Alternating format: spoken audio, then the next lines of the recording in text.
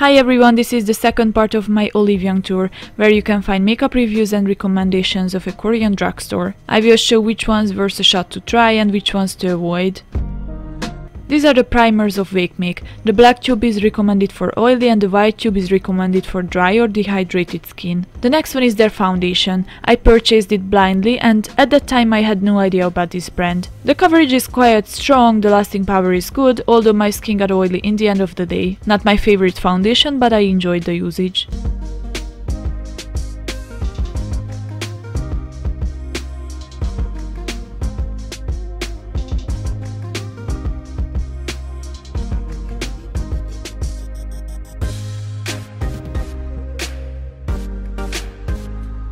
The first cushion is the Found Lab Conceal Cushion for higher coverage. The sponge is not flat as usual, this one has a slight bump. Although their reviews are not that good, their defining setup cushion can worth a shot. This one is more natural but still has a decent coverage.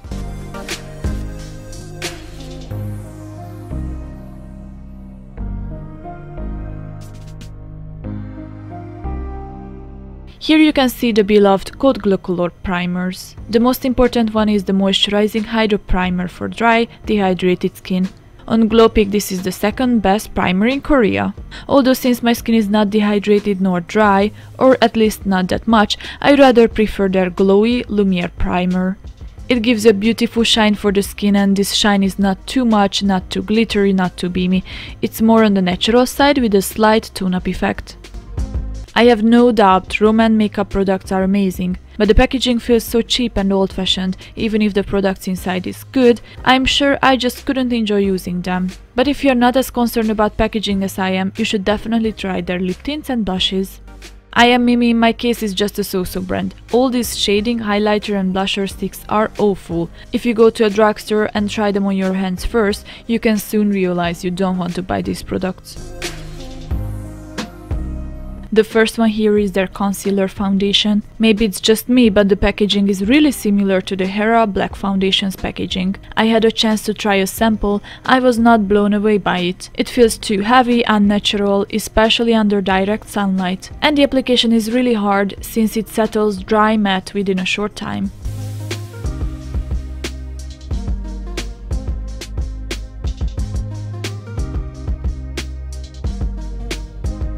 Then here there are some Espoir lip products. The first Velvet Lip Fluid is nice as a lip gloss, it got the 9th place on GlowPic. It has medium amount of shine, good coverage, highly pigmented. The next one is a satin liquid lipstick. I personally like this one more.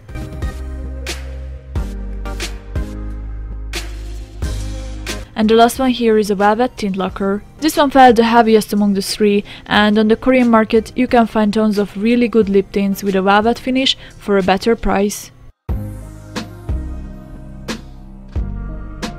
These are Espoir's matte lipsticks. I like the packaging as it has the same color as the lipstick itself. The next ones are the mascara with 3 different colors: rosy, brown and black. Since Korean mascaras are usually just black, really sometimes they have brown option, this Espoir mascara is a simple but refreshing change. I kinda want to try the rosy one for nude, pink makeup looks. This is the new version of the Pro Tailor Foundation Be Glow. I never tried the new version, but it felt horrible on my hand. It felt too wet and kind of slimy, that is not the best sign of lasting ability. Although the packaging is really nice, it blends easily, the moisturizing skill might be good, and well, it has a lot of shades. So at the first sight, I did not like the texture, but I will try it later, who knows, maybe it's actually a nice product. Here you can see Mamonde makeup. I'm not into many Mamonde products, their rose-based skincare, sheet masks and toners are nice, but the makeup, well, I do not recommend this cushion nor the powder packed. These two products, although the All Stay foundation and the Total Solution BB cream are quite nice products. I like the usage of the foundation, it has a good coverage, lasting ability and it is easy to apply it on. I tried the BB cream only on my hand, since it has no shade for my skin tone, but people usually prefer using this BB cream more.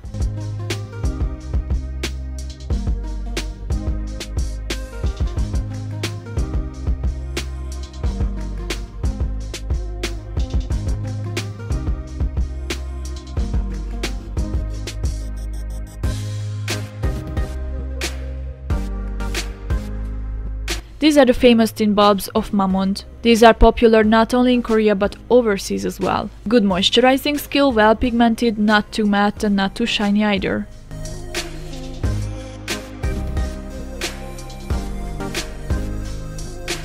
These hair shadows, in the other hand, are not well known overseas yet.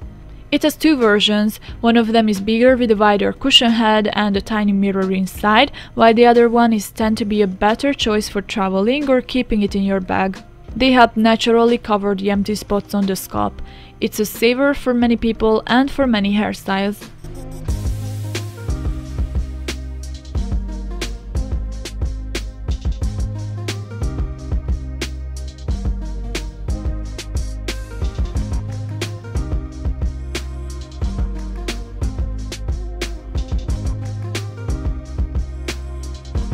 Here are the WakeMake lip products.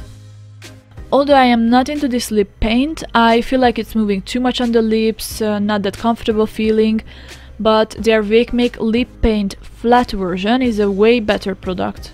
More long-lasting, the texture does not move on the lips after it settles and has a beautiful pigmentation.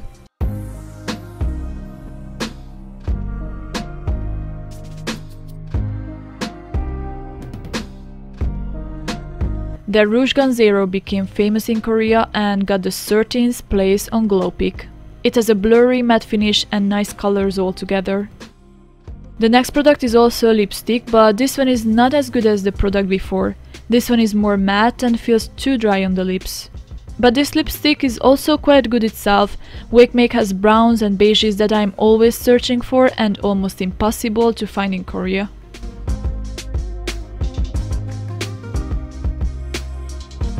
It has a liquid lipstick version, the Lip Coaster Tax. It seems really similar, although this one is a bit more long-lasting and does not dry the lips as much as the lipstick version.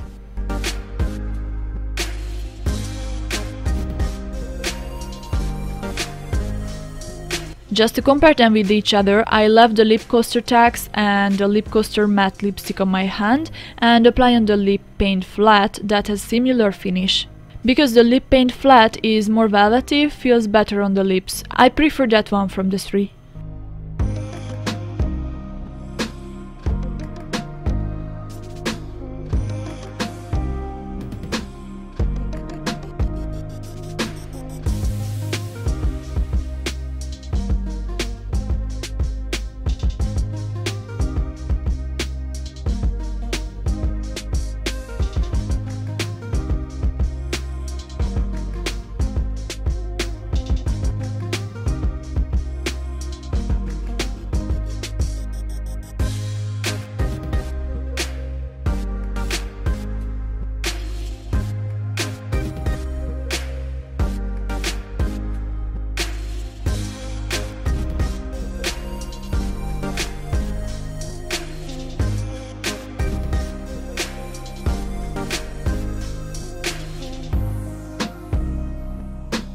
These mascaras from the Japanese Kiss Me brand are my personal favorite.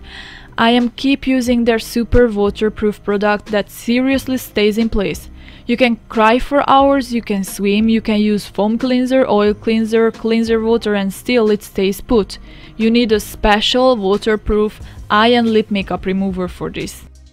Although code Glokolor has good primers, their air blur tints are not so remarkable. Just simply nothing special. Okay, so you can see Clio products here. The first one is my favorite eyeliner, well pigmented, thin, easy to work with and extra long lasting. Once you apply it on and wait until it settles, it won't move at all. Although your skin needs to be more matte and powdery, on wet creamy surface nothing is long lasting.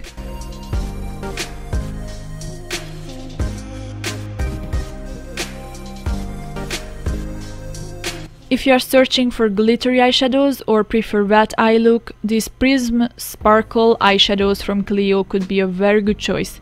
This product is not powdery but cream based. Now the next products are also favorites. Almost all the Clio lip products are amazing. The first one is the Matte Velvet Tint that obviously has a velvet finish.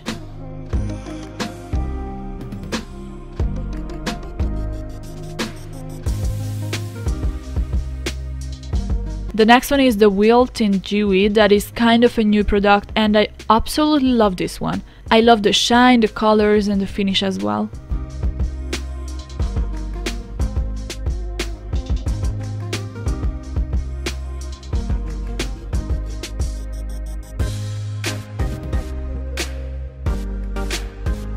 And the last lip product here is the cult favorite Mad Matte Lip. Except for just a few colors, all of them are stunning, the texture is amazing, it has that blurry matte finish, buildable and feels lightweight. If you want to purchase a Korean lipstick, you should definitely start with this one.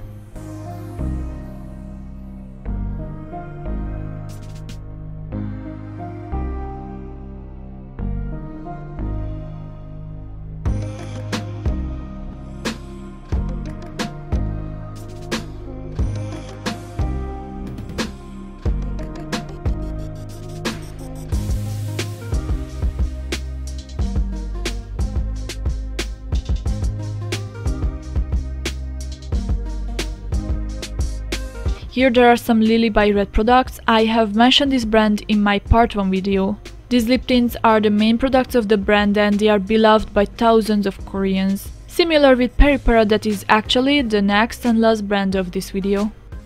So the first product from one of my favorite cheap Korean brand, from Peripera, is their new Ink Matte Blur Tint. I was looking forward to this new lip tint, but honestly I hate it. It's everything but smooth. Feels so heavy, it's moving, patchy and uneven, especially compared to other lip tints from the brand. Ink Black Cara is also a cult favorite in Korea. Currently it got the 2nd place on Glowpic. I will definitely try this product, but for now I stick with the Kiss Me mascara. Now these are the lip tints of Peripera, my personal favorites of this brand. These are the new version of the Velvet lip tints. They are similar with my other favorites, the Ink Airy Velvet lip tints, although this one is more pigmented and more long-lasting. Love them both. If you are searching for lip tints, try these ones. Not that long ago, Peripera launched a lipstick, the name is Ink Airy Velvet Stick. As I have mentioned before how much I love the Ink Airy Velvet lip tints, I was quite sure they cannot mess up with the lipstick version either. These lipsticks are tiny, compact, cute and just love the beige colors. It has that velvety, blurry finish, nice and cheap.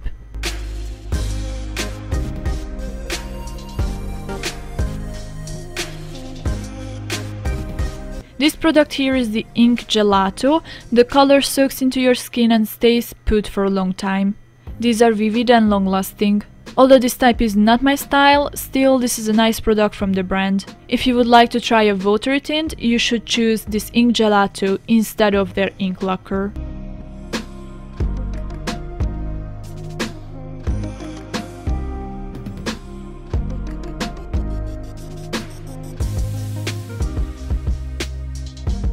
Thank you for watching. I hope you enjoyed this tour in Olive Young's store with me. I hope I could provide useful information about the products. See you next time and please give a thumbs up and subscribe to our channel. Bye bye!